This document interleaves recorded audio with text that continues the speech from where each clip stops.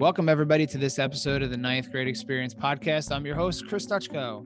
The goal of the podcast is to give you the story of ninth grade students at Emmaus High School and beyond through the people who live it daily, the students and the staff. We attempt to touch on real issues and stories that ninth grade students and parents face in order to prepare them to know that ninth grade counts. And today's episode, we have a special preview of the 2022 EPSD Mental Health Symposium. We have school psychologist here at Emmaus High School, Ms. Cignarella, on to give all the details about what the symposium is going to look like this year. We have an in-person keynote speaker on February 21st at Eyer Middle School at 6:30 p.m. That's Dr. DuPaul from Lehigh University, who's going to be talking about how to parent a child with a mental health condition, and especially in the area of ADHD. And in this episode, we talk a lot about all the different things that will be a part of the symposium, which runs through March 6th. So it's a great opportunity for parents, teachers to kind of listen into these different things, as in the last 2 years, we've seen a rise in mental health needs in our schools. And it's a really important and great event hosted by our counseling department throughout the entire district. So a lot of it is asynchronous, so you don't have to go anywhere except for the first night. So if you go to search in Google, the easiest way to find the website is to search EPSD Mental Health Symposium in the Google search bar. It'll take you to the website. The website is a sites.google site, so it's pretty long. So just go to Google EPSD Mental Health Symposium, and you will find the 2022 version there. So we look forward to our conversation with Ms. Cignarella. Also, to keep in mind that coming up in a few weeks here, we have Shave for the Brave at the end of this episode, and we'll put this at the end of some of our episodes here going forward. At the end of this episode is a commercial that I recorded for the Shave for the Brave. This will be the 7th time that I've done the Shave for the Brave. So I'm trying to promote that event, which is March 11th down at the football field. And if you want to donate to me or to anybody, the donations are coming in fast. It's probably the highest amount that has ever been raised before the actual event. They're looking to get to $100,000. So just, again, you can go to stbaldricks.org and look for EHS Shave for the Brave for all the information to donate. We even have Dr. Kiris, who's our principal, shaving her head as well, too. So if you're not going to support me, support her or support the entire organization. As I've always said, it's one of the great events here at Emmaus High School and in our community. So please support that. If you're looking for any of our previous episodes, you can go to ninthgradeexperience.com. You can search up the many episodes. We talk about previous episode with Ms. Cignarella and us telling her ninth grade story, which is in season 3, episode 9. But we have lots of different episodes, lots of different topics that you can talk about. We actually highlighted last year's mental health symposium as well, too. And we try to talk about mental health as much as possible on the show because we know it's a huge topic for students. So again, that's ninthgradeexperience.com. You can look us up on YouTube as well. And then anywhere where you listen to audio podcasts like Apple Podcasts, Spotify, Google Podcasts, iHeartRadio, Amazon, all those places. So again, this is a great episode highlighting a really great event here in our school district, the 2022 Mental Health Symposium. And here is school psychologist at Emmaus High School, Ms. Cignarella, to tell us all about it. Welcome everybody to this episode of the Ninth Grade Experience podcast. So today we are going to focus on an event coming up here at Emmaus High School and in the East Penn School District. And today's guest is Ms. Cignarella. She has been on the podcast 2 other times before. So if you're going to look for her ninth grade story, she was on season 3, episode 9, talking with Dr. Pinho, the school psychologist, as we were at that point in 2020, transitioning back to coming into the building for the first time in a remote setting or a hybrid setting. So that was what that episode was about. And then she was on last year around the same time talking about what we're going to talk about today, the 2022 version, the Mental Health Symposium. So Ms. Cignarella, thanks a lot for joining us today. Thank you, Mr. Sescu. So I was telling Ms. Cignarella before we started that when I go out and talk about the podcast and talk about some experiences that lead people in their ninth grade year to becoming what they are today, I often bring up Ms. Cignarella's story. But I refreshed my memory and I was actually getting it wrong. So people that may have heard it, I always remembered it as being gum in her hair in the cafeteria, but it was mayonnaise, which is even weirder, I guess.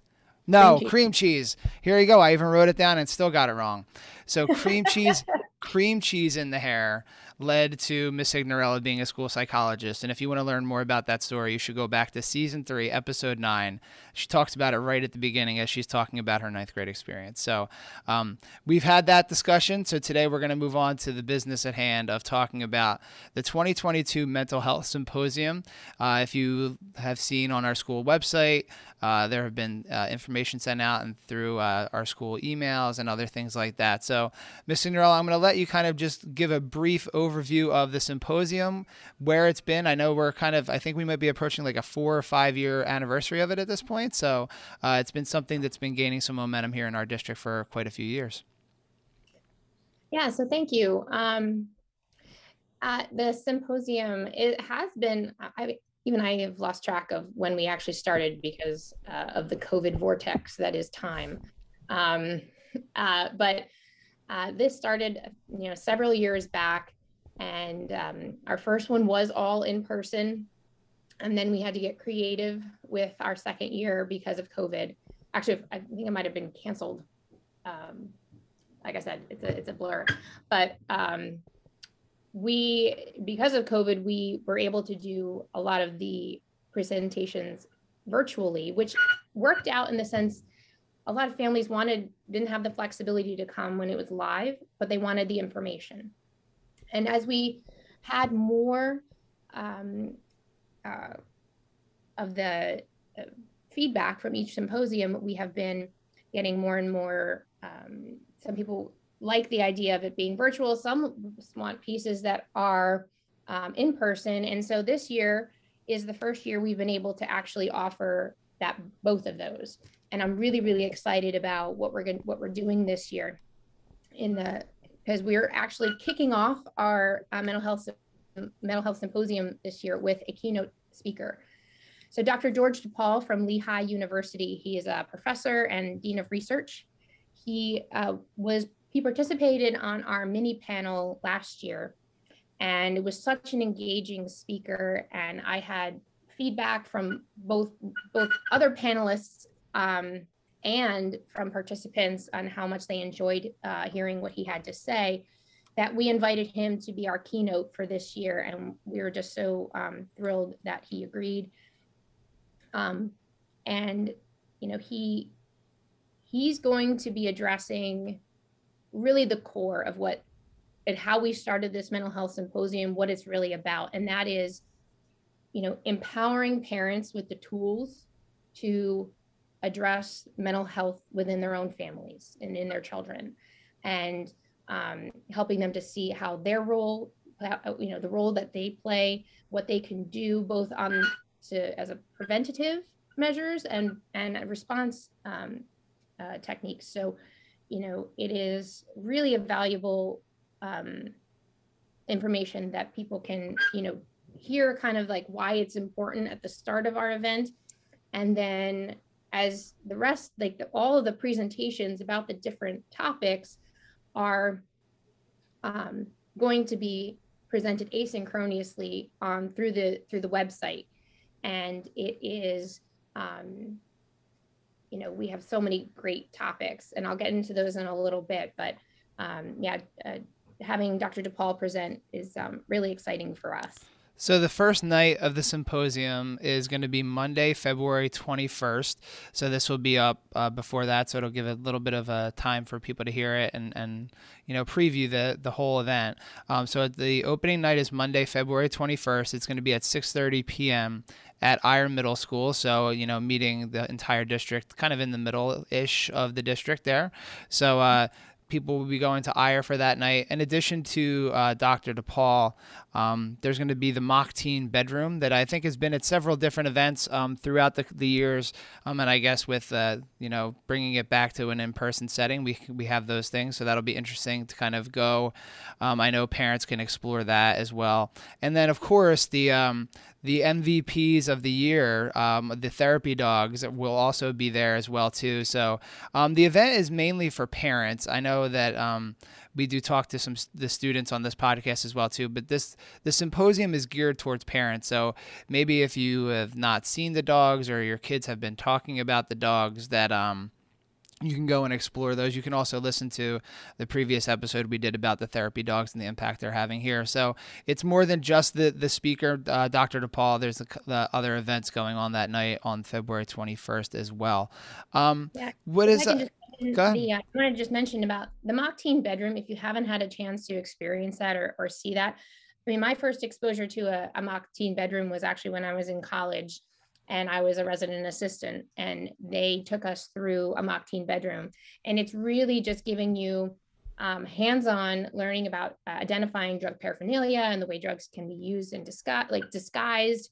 They talk, learn about some kind of local drug trends, but really they set up this mock teen bedroom, and they'll have over 100 items that are hidden that you as the participant can kind of go through and try to find and figure out. And I remember my experience when I first went through it, and it was just shocking to me, the things that like I would never even think would be something that could be a drug paraphernalia item. And so it was really an awesome experience. So I really encourage you that if you haven't experienced one of those events, that you come out and take a look. The mock teen bedroom will be open both before and after Dr. DuPaul's presentations, before he speaks. So that's good to know a little bit more about that. And they've highlighted that. I don't know if they've done it at the middle schools, I know, or they've had it at the high school, but when they've kind of talked about that, they have shown like pictures. I think there's a picture on the website too, about what it looks like. And, again, it's all with this mental health focus of trying to, help our students and help our own kids to, eliminate things that may interfere with students' mental health or enhance it, or, make it a little bit more troubling than it might be. So and all that knowledge and kind of seeing all those different things. And, especially teenagers, they're always like 2 steps ahead, and they're always, trying to figure out the newest ways to kind of keep that stuff hidden away.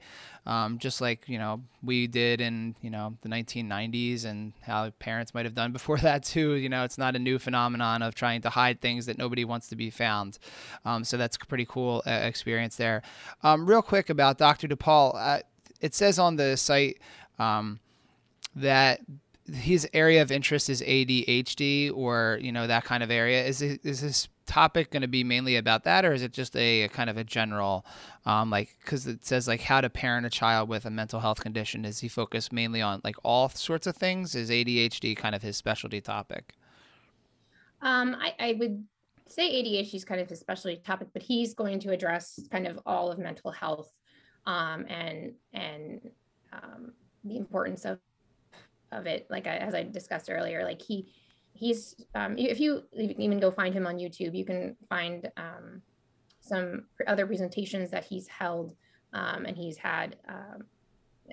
He's very engaging, and the information is certainly broader than just ADHD.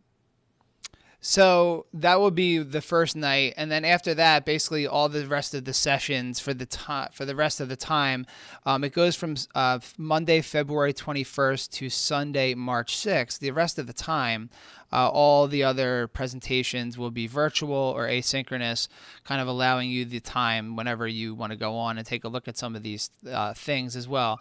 I wanted to highlight 2 of the ones that are through Zoom that are live that you can't necessarily do asynchronous, and they touch way different topics.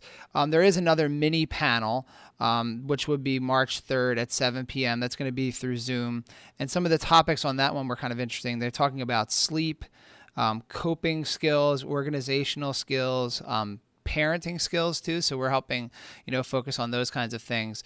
So if I was going to tune into the mini panel, what are some, those are some of the things, but what would that look like? It's just going to be different experts from the different presentations that we'll be presenting? Yeah, so everyone who is participating in the mini panel has a presentation within the symposium that you can watch. And they are about those different kind of topic areas. And they will be there to kind of answer other questions. And and they'll have what's nice about it is it's meant to be interactive. So if you happen to watch, say, a couple of those presentations asynchronously, and you are like, I wish I had more information about this, or I have a question about this, I highly encourage you to sign up to come to the mini panel. The link to get the Zoom, to access to the Zoom, is on the website. And I know we had Dr. Bagley. She is a professor at Muhlenberg College. She did the presentation on sleep, which was absolutely phenomenal. And she was in our mini panel last year, and another person who was very well received. And she, all of them really, they enjoy talking about these things, and they have so much to offer, and it gives parents the opportunity to ask their questions in a safe environment. And it's, if people aren't comfortable talking on camera, that's okay. Last year we had people, their cameras were off, but they asked verbally, or if they wanted to put it in the chat. So it's perfectly fine. And we're really excited. We enjoyed the mini panel piece of it last year. And Dr. Bagley, if I remember right, she actually presented at the school board meeting a while ago when, before COVID, one of the things that we were really focusing on was like taking a look at like scheduling and making sure students were getting enough sleep. So she is not a stranger to the district, and a stranger, you could go on, and I believe she even has a presentation that she did for the district that's available as well too. So, definitely people are a little bit familiar with, and the topics are all really relevant, and we'll talk about some more of the topics in a second. The other one that's going to be live through Zoom, which I thought was a really interesting one, and this is kind of I don't know, in my world of just teaching, I feel like it's not something that I think about or see a lot, but I'm sure in the counseling side / school psychologist side, I'm sure you're seeing this all the time, and kind of figuring out how to help students with this. On March 2nd at 7:00, Kristen Day is going to present on the topic of strength is beautiful. But her topic is a survivor's message, parenting a child with disordered eating. And that's a really unique one, because it's not something that, is hugely widely popular. I shouldn't say popular, but like a wide disorder, but it's one that's definitely, I think, growing, and how we react to that. And again, that's not something that me as a classroom teacher, I don't necessarily see that when they come in to learn about science, but I think that's a really important one that's affecting a lot of our students, especially with coming back from the pandemic. And, I think a lot of these, we'll talk a little bit about how a lot of these are on the rise now that we're back in person, but I think that's a really unique one and a cool one to offer. So what can you tell us about Kristen Day on March 2nd? Yeah, so Kirsten is, she's no stranger to the stage. She has she's presented in many, I think, medical practices. She has presented at inpatient facilities for those who have who have disordered eating. So she's presented at like national conferences. She's really a well-spoken individual, and we're very, very fortunate to have her with us. And you're right. Most people, this disorder can be invisible to a lot of people, and which is why it's all the more important for families to know kind of the signs and what to look for. And as someone who had lived through it, she can speak to kind of that piece, and then how to, now she as a mother, now she as a parent, has a different perspective on it, and is going to be sharing that with us. I mean, a lot of times a piece of disordered eating is that feeling of loss of control, and being able to, taking what you're able to ingest is a way to control, obtain some measure of control. That's certainly not all of it, but we have seen an uptick in disordered eating, and the pandemic, I am sure, is one of those culprits in kind of causing that rise, with how much we all lost some control as a result of the pandemic. And so it is certainly something that if you think, oh, not my kid, not my child, it's worth having the information, because you just don't know. And it is knowing the signs and knowing what to look for. And I can't tell you how many times people would think, oh, that's not something that my child would do, but is the case. So it's important just to understand it. And we're really very fortunate to have her. And again, there'll be an opportunity if families have questions at the end of her presentation that they want to ask. I highly encourage you. The link for that Zoom, again, is also on the website. So you sign up. It's just so that you have access to that link. And I like what you said, like in reference to, I think a lot of the whole symposium is that kind of idea of like, it's not my child. Like, it can't be my child. Like, if you look down the list of some of the other topics that are going to be presented, ADHD, conflict versus bullying, drug trends, LGBTQ plus identity, managing anxiety, sleep and well-being, resiliency through relationships. Those are just some of them. A lot of times, like, parents don't think like it's not my child. And I think if anything, over the last 20 months, 24 months at this point, a lot of time, I think parents are becoming more aware that it very well might be their child. So I really like this, the symposium in itself, because it allows parents to kind of get a lot of information about a lot of these different topics, and maybe not all of them apply to your specific child, but it's good to have this wide range, because, just Ms. Cignarella is one of our school psychologists, and she is seeing, I'm sure, the uptick in people just coming down, and people are dealing and with a lot of different stuff and struggling through a lot of different things. And, it's really kind of critical. And I think having a symposium like this is really important for the community to be able to like have a way to identify these things without it like having to be like a gotcha or like to feel shame about it. So, have you noted, like, I know that it's progressed a lot over the last 4 years, but is this something that like parents have asked for? Is it something that like, or just as we've seen as a school community, this is our way to kind of educate the community about all these different things in one kind of package setting here? That's a really good question. I wouldn't say anybody has asked for it, but what we have found is the response is, I didn't know how much I needed this until it was presented to me. And the feedback we've had from past symposiums has just been overwhelmingly positive. And a lot of people want to know, want to continue to learn and continue to know more. Some of the presentations that we have on the are ones that we had from last year.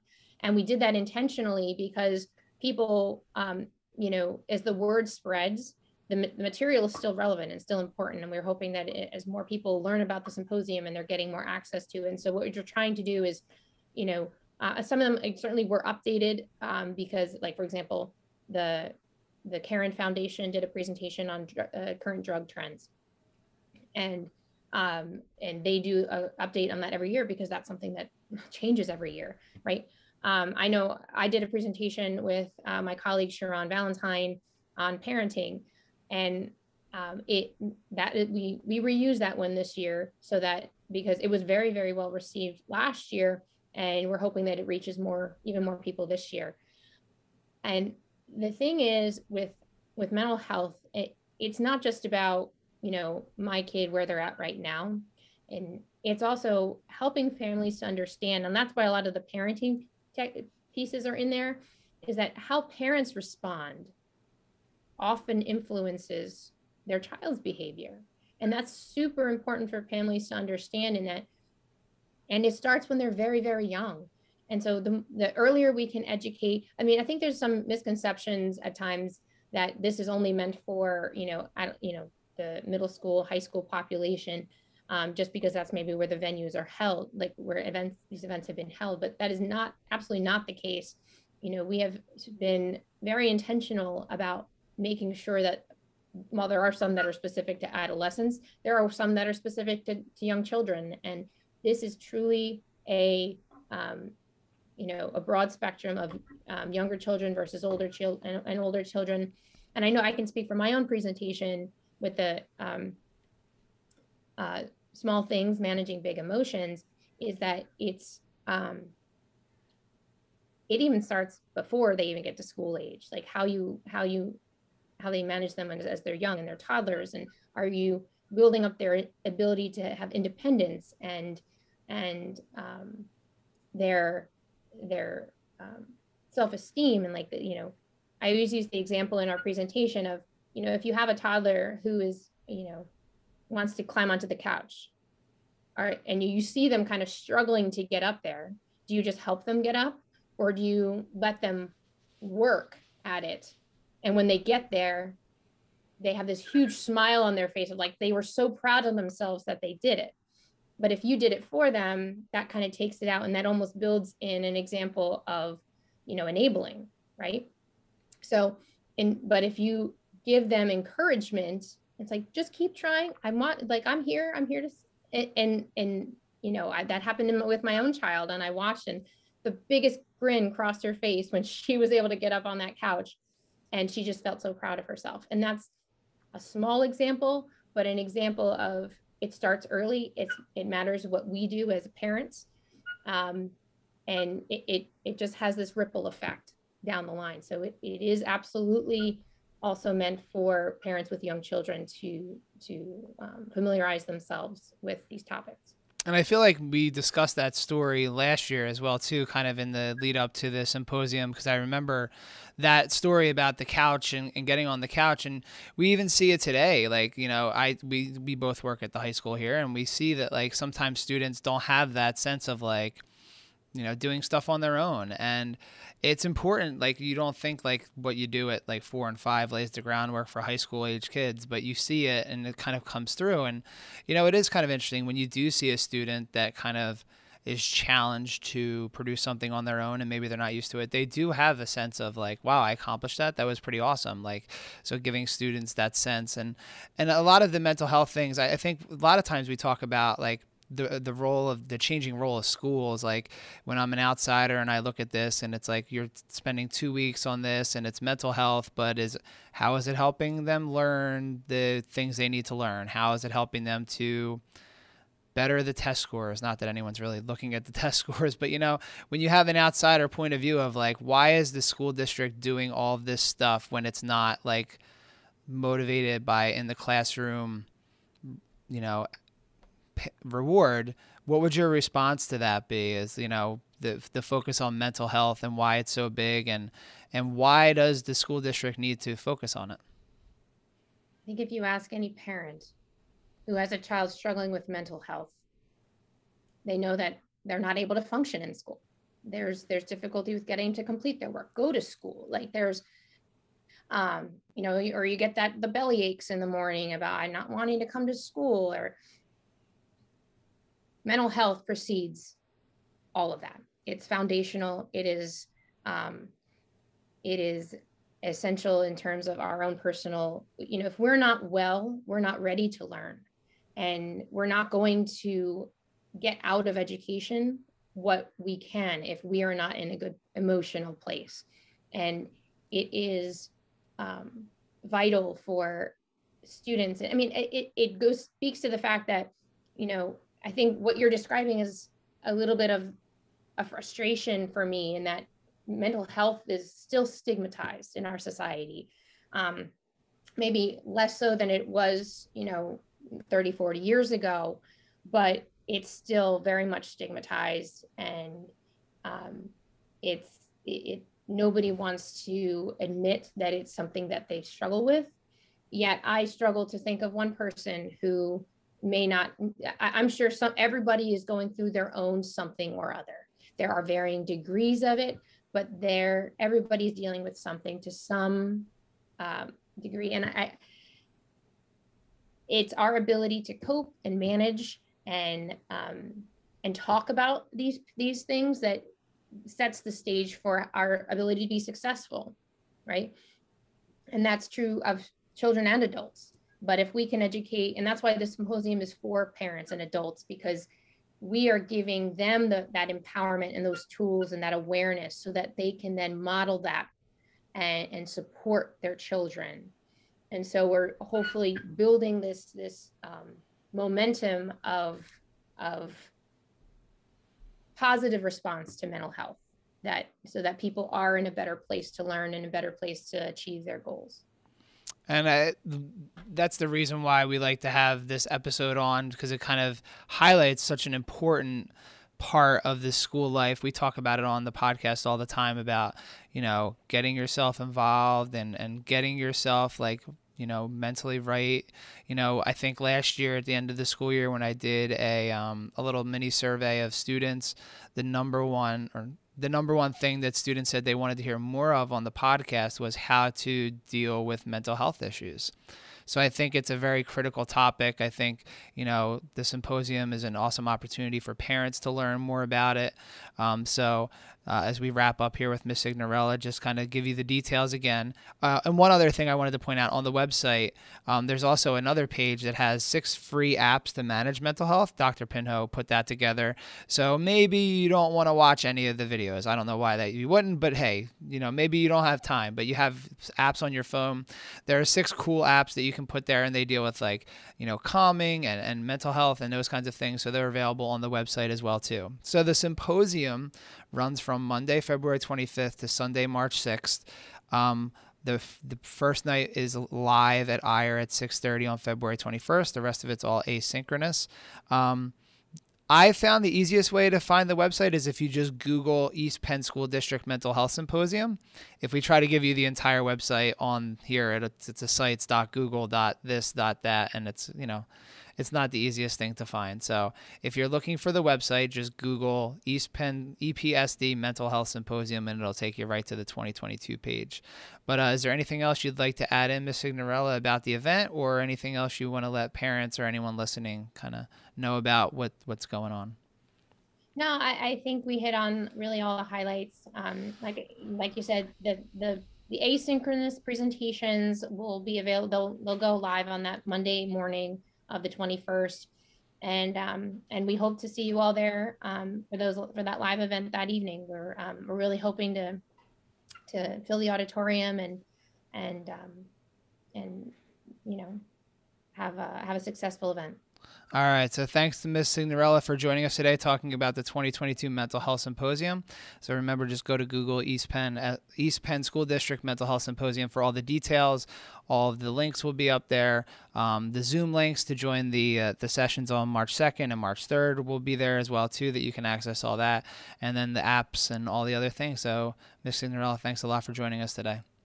Thanks. And if I could just say one last thanks to the other members of the Mental Health Symposium Planning Committee, Amy Williams, who's the Communities and Schools Site Coordinator, Noelle Gassick, who's also a school psychologist in the district, and Alyssa Pilsitz, who's a school counselor in the district, who were also very integral in making all of this happen. So thanks to them.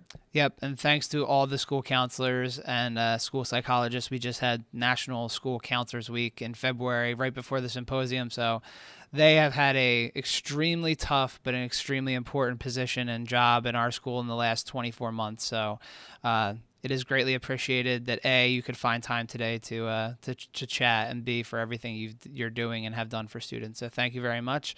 And go log into all the symposium stuff and help yourself and help your child at home too. So thanks a lot for joining us. Thanks, Chris. Hey everyone, I'm Chris Stutchko. I am the host of the 9th Grade Experience podcast, and I have been here at Emmaus High School for 13 years. And in my time here at the high school, the event that I think has been one of the greatest examples of how our community comes together is the Shave for the Brave event. I am one of the few people who has participated as a shavee in every one of the events. So it started in 2010, and in 2011, 2013, 15, 17, 19, and I will be again shaving my head here in 2022. I've risen to the rank of something called Knight of the Bald Table. So it's kind of interesting that I have been able to do that. So why did I originally become part of Shave for the Brave? It was because of a track team member in 2010 came into my classroom. I was a new teacher in 2010 here to the high school and said, "Do you want to participate in an event?" And I said, "Sure." And they gave me a neon green t-shirt, which I still have today. There were no Shave for the Brave shirts at that time, and it was really small and nobody really knew what it was about. And we raised a little bit of money that year. And now here we are in 2022, and we're attempting to raise over $100,000 each year. This event has grown and grown and grown, and this year we're taking it back to its roots. It used to be outside at the track, so I'm excited to have it be outside again. So it'll be kind of fun to go back to where it was in the beginning. So hopefully all of you who are watching this, you can learn about Shave for the Brave, and you can look at all the posters and listen to all the stories that people are going to tell around the school here. But it is an event that makes me, East Penn, proud, Emmaus proud, to see everyone coming together in order to raise money. I would recommend going to the event, donating if you can, volunteering to have your head shaved. It is definitely one of those things when you participate in it, it'll leave a lasting impression on you. So participate in Shave for the Brave on March the 11th, and hopefully you come out and support everything that's going on. Show some pride in your school. It's something that we can all rally behind, helping to end childhood cancer. So thanks a lot for listening, and hopefully we will see you out there at the event on March 11th.